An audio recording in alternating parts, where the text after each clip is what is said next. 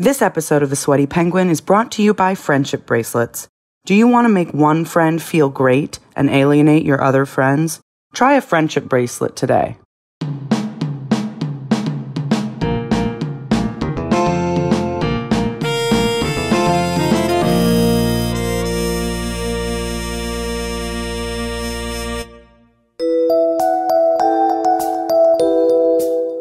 Am I gonna jinx it? I don't want to jinx it. It's been a really quiet Atlantic hurricane season so far, hasn't it? Good Wednesday morning. I'm Ethan Brown, and this is Tip of the Iceberg, where I will break down some environmental news and then answer a question from our listeners on the air. Submit questions via Patreon, email, or social media. Patron questions go to the front of the line, so sign up at patreon.com/thesweatypenguin. The Sweaty Penguin is presented by Peril and Promise, a public media initiative from the WNET Group in New York, reporting on the issues and solutions around climate change. You can learn more at pbs.org/Peril and Promise. If we look at the last month and a half, it's actually been a historically quiet hurricane season. I mean, it's so quiet, its teacher knocked it down a letter grade due to lack of participation. The 49-day period between July 3rd and August 21st, which is when I'm recording, marks the third longest gap between named storms since 1995. Second place is a 59-day streak from June 2nd to July 31st in 2007, and first place is a 61-day streak from June 18th to August 18th in 1999. Now, I was born on June 20th, 1999, so I'm not trying to say I'm the solution to hurricanes, but, I mean, you do the math.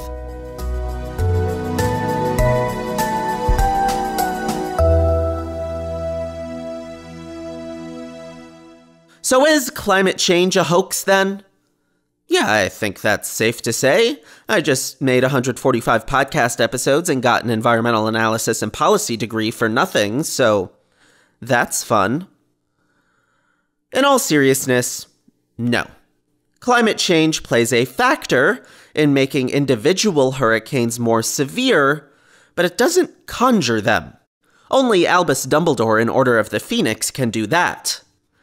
So let's go over how hurricanes work real quick, and then discuss why this year has been so slow so far, and what to make of it. Hurricanes form over warm ocean water in the tropics. The air above the water warms up, rises into the atmosphere, and as such, starts to form an area of low pressure.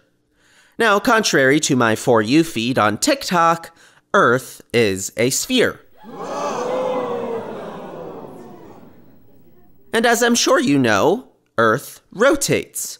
It's playing the most intense game of pin the tail on the donkey in history. So picture how this looks on a globe. If you're on the equator, one day or one rotation of the Earth means you have to go a really long distance. But if you put your finger on, say, Minnesota and rotate your globe, that rotation is a much shorter distance, since it's closer to the top of the sphere.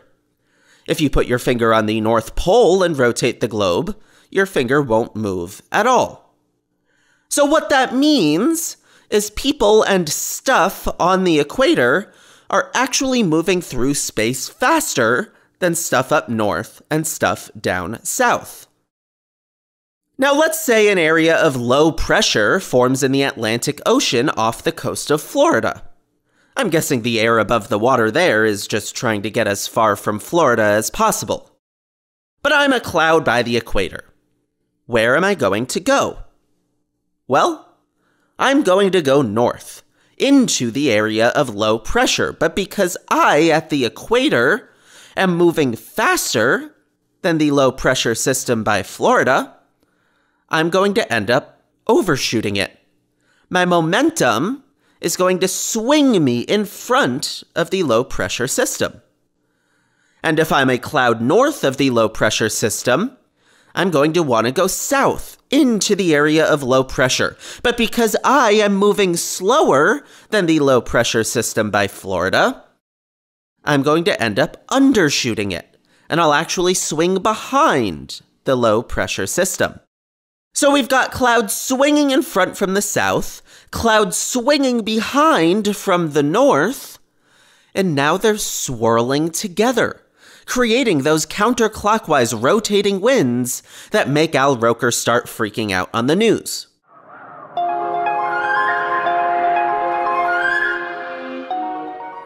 So climate change doesn't really cause any of that to happen, but it does contribute in 3 ways. 1, hurricanes are fueled by warm air and warm ocean temperatures. You might remember from high school physics class that heat is energy.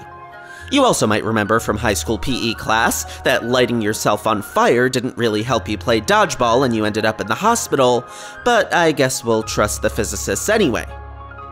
So by making air and ocean temperatures warmer, climate change can add energy to hurricanes and make the winds more intense. 2, warmer air also allows more water to evaporate, ultimately leading to hurricanes with more rainfall. And 3, by driving sea level rise, the oceans are now closer to our communities, meaning hurricanes can travel further inland than before. They might even make it to a Cracker Barrel. So these 3 things all add fuel to the fire when a hurricane forms, but they don't cause that original low-pressure system that gets the storm going.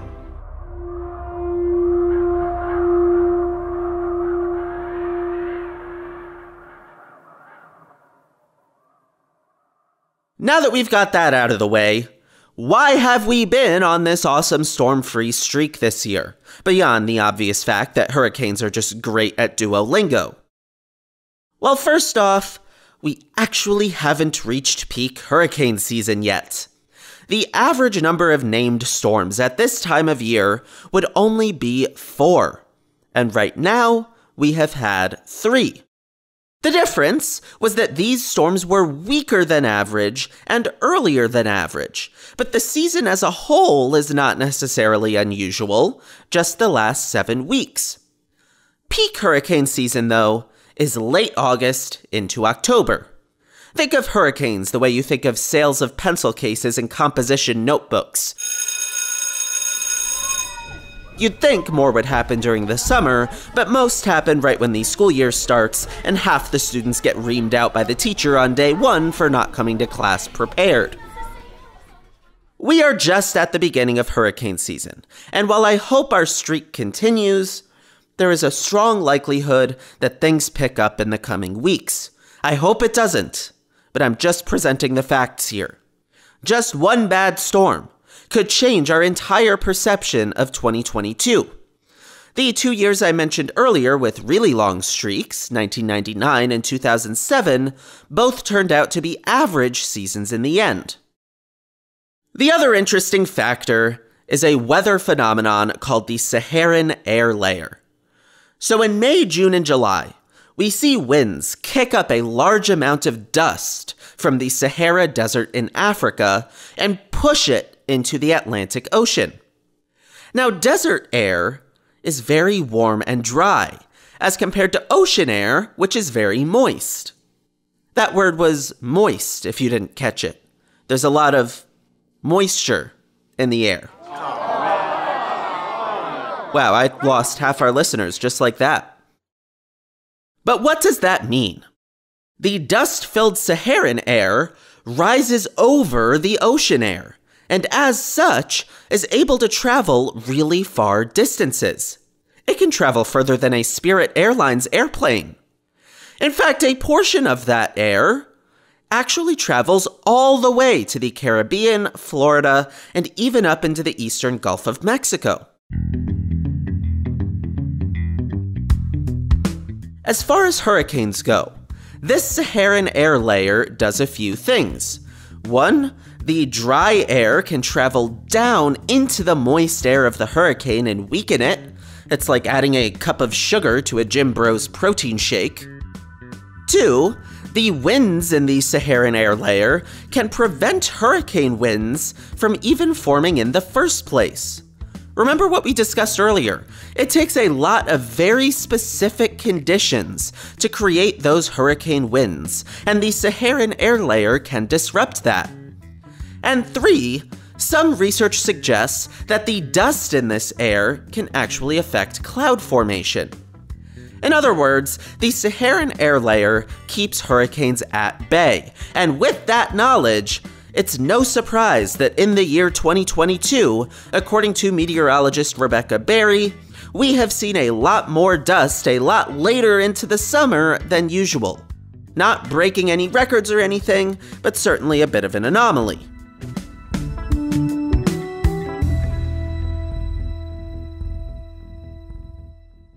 I'm sure you're now wondering, how does climate change affect the Saharan air layer?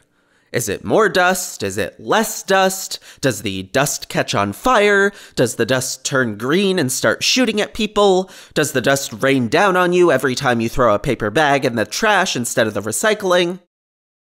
In all seriousness, there's actually not a lot of research on this. Some studies have suggested it brings more dust, some have suggested it brings less dust, and ultimately it will take a lot more work from scientists to answer that question. It's definitely a pressing question, though. Obviously, given its effect on hurricanes, communities might find some future dust projections useful.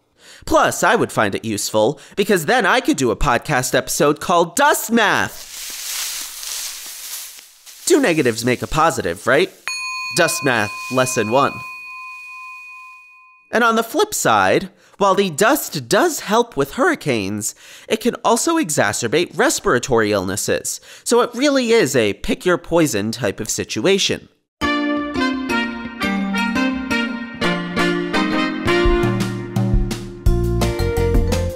As climate communicators, it can be easy to fall into a trap of staying quiet on an issue until it throws yourself in your face, and then we go, "Oh look everyone, it's climate change." I don't want to be like that. I don't want to even invite that criticism onto myself. So when we hit the 3rd longest streak of days with 0 named storms in the last quarter century, yeah, we're gonna talk about it. We're going to discuss why it doesn't negate climate change, and at least for me, I really appreciate the fact that we can talk about hurricanes and understand the pressing concerns while celebrating the good news that we haven't seen any bad ones this year.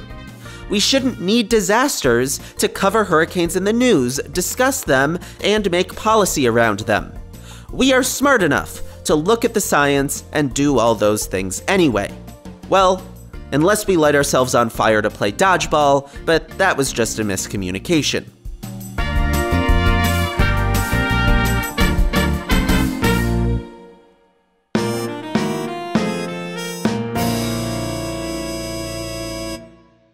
Do you have one friend who you want to make feel really special? Then friendship bracelets are for you.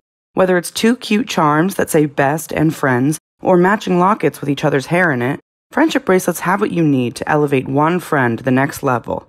As long as you don't mind making other friends feel a little awkward when they realize there's a much stronger bond within the group. Friendship bracelets, to bring out that green-eyed monster we call jealousy. The Sweaty Penguin is presented by Peril and Promise, a public media initiative from the WNET Group in New York, reporting on the issues and solutions around climate change. You can learn more at pbs.org/Peril and Promise.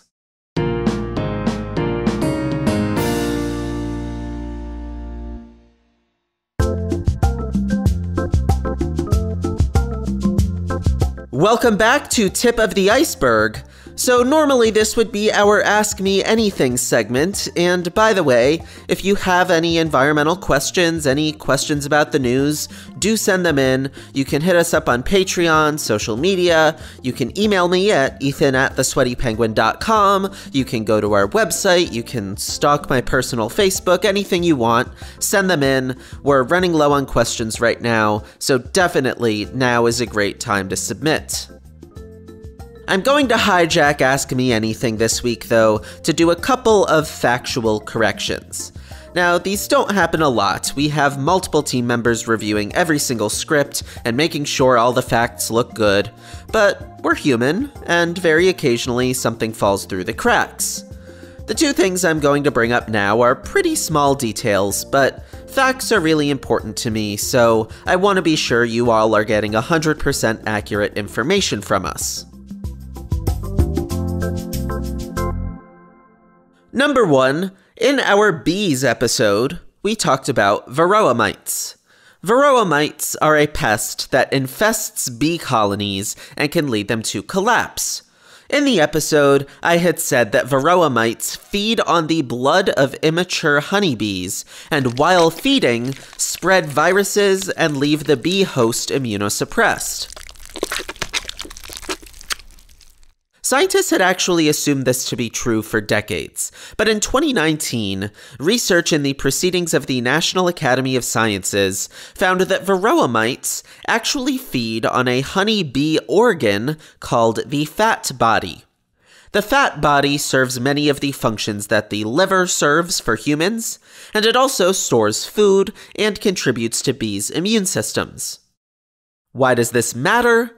Because the fat body breaks down toxins. And if you remember back, another issue facing bees is pesticides. If bees lose fat body tissue, they lose some of their ability to break down these toxins, which can make the impacts of pesticides a bit worse. And fat bodies are obviously important for many other reasons too, but this is a relevant link between the varroa mite issue and the pesticide issue. So even though that was a small distinction, I'm really glad we caught it and I could share it with you. Number 2, in our tip of the iceberg from 2 weeks ago about the Inflation Reduction Act, I had noted that in 2021, climate tech startups raised $70 billion in money from venture capital firms. Now, I researched this episode, I research and write all the Tip of the Iceberg episodes, and I swear to you, when this got flagged, I could distinctly remember reading an article with this number. I also remembered a colleague tweeting the number, and I had found an article to verify it before putting it in the script. But I saw the number flagged, I tried to find the original article and original tweet, and I couldn't find any of it. So, yeah, that's very strange. But I did find an article from Bloomberg, which said in 2021, climate tech startups raised $53.7 billion from venture capital and private equity. So still a lot of money, still more money in a year than the Inflation Reduction Act is investing in climate change, which was really my point in bringing the number up. So I don't think any of my arguments in that episode change, I just wanted to be sure you had the right number.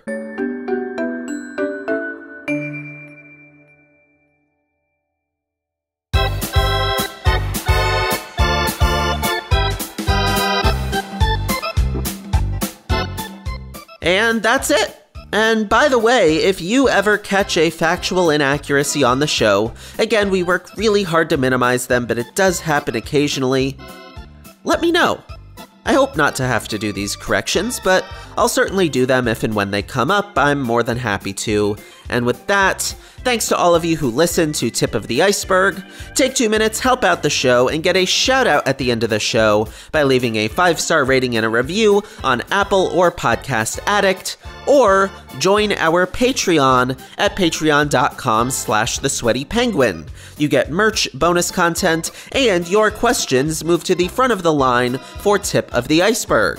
The Sweaty Penguin is presented by Peril and Promise, a public media initiative from the WNET Group in New York, reporting on the issues and solutions around climate change. You can learn more at pbs.org/Peril and Promise. The opinions expressed in this podcast are those of the host and guests. They do not necessarily reflect the opinions or views of Peril and Promise or the WNET Group. Thank you all for listening, and I'll see you on Friday for a deep dive on our third carbon bomb. We are heading over to northern Mozambique for a really interesting conversation about the Rovuma Basin. And I'll tell you, The Guardian spotlighted this project specifically in the article they wrote about their investigation on carbon bombs, and I can see why. It was really eye-opening.